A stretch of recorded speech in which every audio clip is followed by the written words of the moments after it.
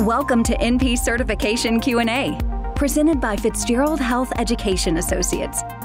This podcast is for NP students studying to pass their NP certification exam. Getting to the correct test answers means breaking down the exam questions themselves. Leading NP expert Dr. Margaret Fitzgerald shares her knowledge and experience to help you dissect the anatomy of a test question, so you can better understand how to arrive at the correct test answer. So if you're ready, let's jump right in.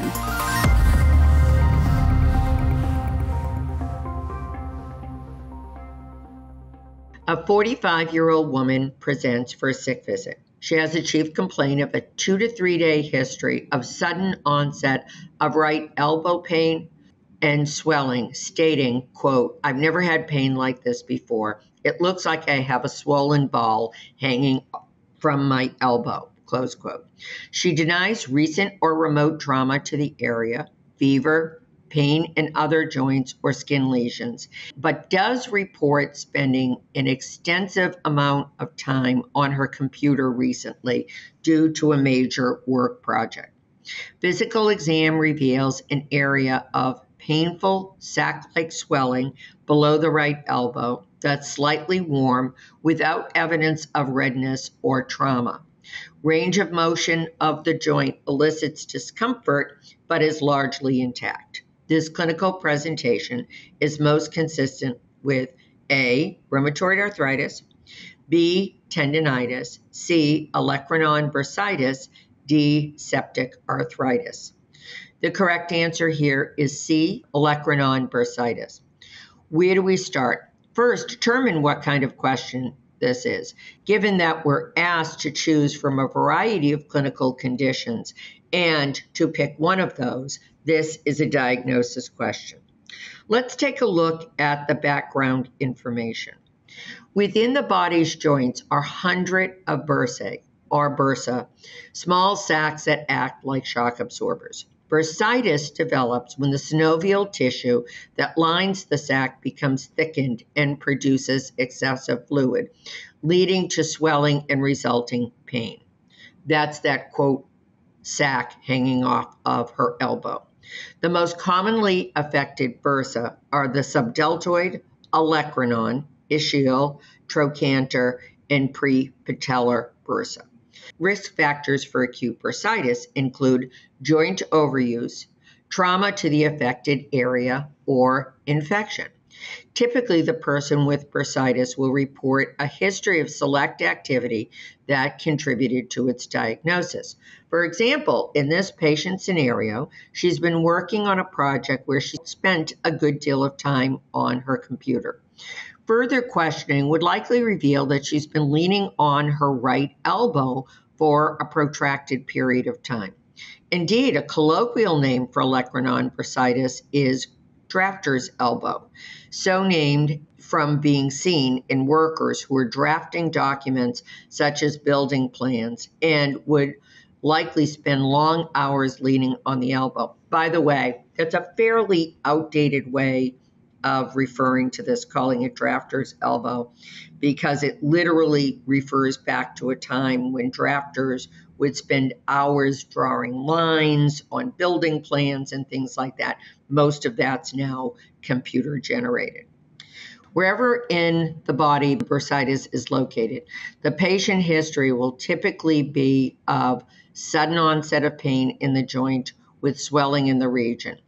Joint range of motion is usually intact, but the range of motion of the joint elicits discomfort. Now let's take a look at the options to the answers for this question. To repeat the question, 45-year-old woman presents for a sick visit with a chief complaint of a 2 to 3 day history of sudden onset right elbow swelling with pain, stating, "I've never had pain like this. It looks like I have a swollen ball hanging from my elbow." She denies recent or remote injury to the area, fever, pain in other joints or skin lesions, and does report recently spending an extensive amount of time on her computer due to a major work project. Physical exam reveals an area of painful sac-like swelling behind the right elbow, slightly warm without redness or evidence of trauma. Joint range of motion elicits discomfort but is largely intact. This clinical presentation is most consistent with A, rheumatoid arthritis. This is incorrect. While having this disease actually increases the risk for bursitis development, rheumatoid arthritis, often abbreviated rheumatoid arthritis, typically presents with a gradual onset of discomfort, redness, and swelling in multiple small joints, especially the hands, feet, and wrists. Please keep that in mind. The typical presentation of RA is generally polyjoint and smaller joints when it starts off. Unexplained fatigue and involuntary weight loss is often reported in the clinical presentation of rheumatoid arthritis. Bursitis is more common in patients with osteoarthritis, but we have been given no history of RA or OA in this patient scenario. B, elbow fracture. And the absence of significant history of elbow trauma, which is what we're told in this scenario, the likelihood of fracture is quite remote. In addition, she's a woman of reproductive age. She's in her 40s. And this is not a time where osteoporosis is common. Bone mineralization is usually robust. Fracture due to minor trauma that might not have been noticed is virtually never seen in a woman of this age. C, Olecranon bursitis. This is, of course, the correct answer. One of the classic findings in Olecranon bursitis is this, quote, ball of fluid hanging from the elbow. The underlying mechanism is, of course, the inflammation of the bursal sac, a structure that's usually flat and located between the olecranon and the skin, but it's now filled with fluid. This is typically a clinical diagnosis, meaning no special tests are needed. The disease is diagnosed by history and physical exam.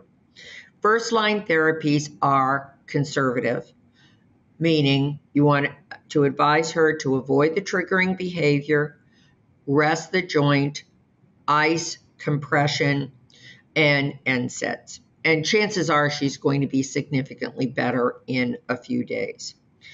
Now, the last option we were given was D, septic arthritis. Obviously, this is incorrect since option C is the correct answer.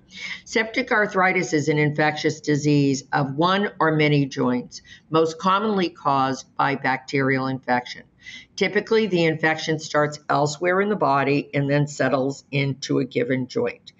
As an alternative, the joint can be severely injured, particularly with a skin break, and infection enters the joint through that mechanism.